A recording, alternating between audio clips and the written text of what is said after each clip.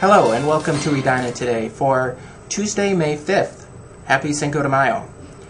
5 students from Edina were named National Merit Scholars by the National Merit Scholarship Corporation.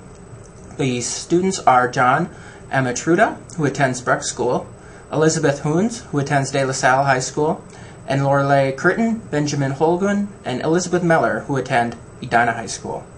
National Merit Scholars receive a $2,500 scholarship. The Merit Scholarship designees were chosen from a talent pool of approximately 15,000 outstanding finalists in the 2009 National Merit Scholarship Program.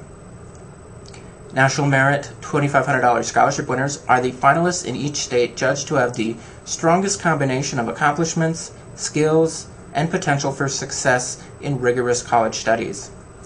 They were selected by a committee of college admissions officers and high school counselors. There is a City Council meeting tonight at 7 p.m. at City Hall.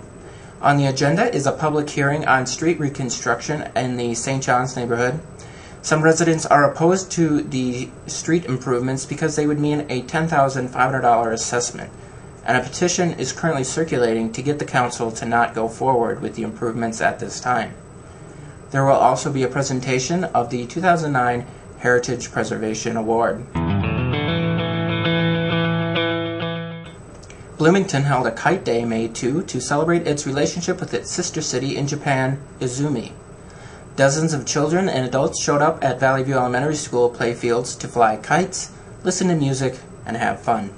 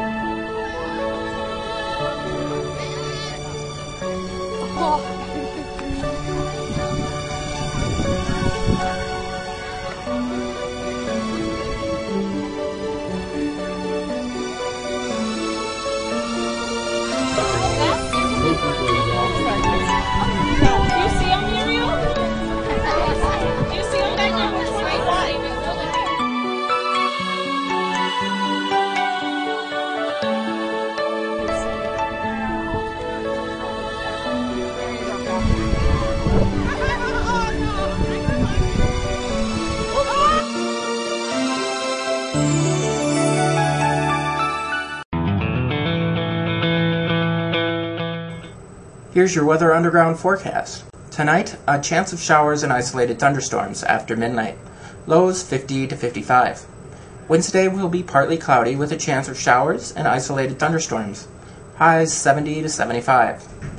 Wednesday night will be partly cloudy with a 20% chance of showers. Lows around 50. That's it for Edina Today.